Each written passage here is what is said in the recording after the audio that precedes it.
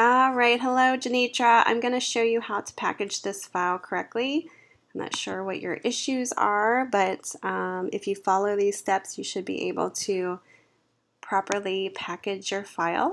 So what you want to do is go up to the File menu and choose Package.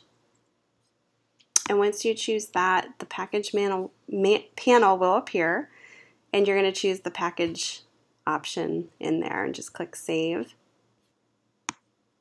And I'm just going to save it on my desktop, so just kind of know where you're going to save it so you can find it. Click Continue.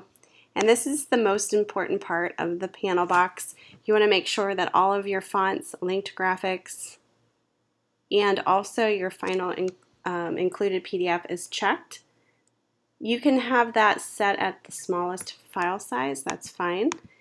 And then all you have to do is choose Package, and this will create a file, and I'm going to show you this in a second here. This is the file folder that it created. So this is the folder that you will zip, and this is the name that is my folder here.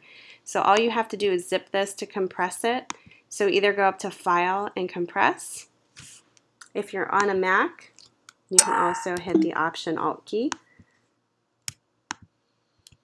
I'm sorry, not the Option Alt, Control key, compress. And you'll have your zipped folder here. Now the name is, it should have .zip, and I know you had issues with that having the .indd. So if you're properly packaging your file, it should not have the .indd in there, because I think what's going on is you're just packaging your native InDesign file, and you don't have all of those other things checked that I just showed you.